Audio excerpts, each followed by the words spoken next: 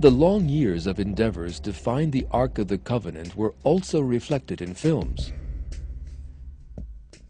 Harrison Ford and the Adventures of Indiana Jones, for example, and one particular film in this series, Raiders of the Lost Ark, which was directed by Steven Spielberg.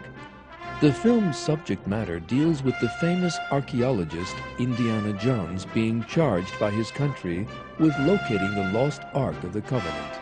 Jones embarks on an adventure filled with traps and dangers in order to locate the Ark.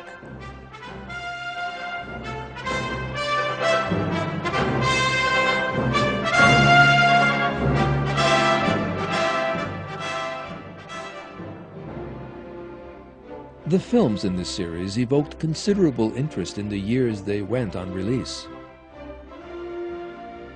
They not only appealed to adventure lovers, but also attracted considerable interest from religious circles. Although the subject matter and locations do not fit the historical facts, the film was visually sufficient to awaken great interest. In this way, the search for the Ark of the Covenant again became a current issue.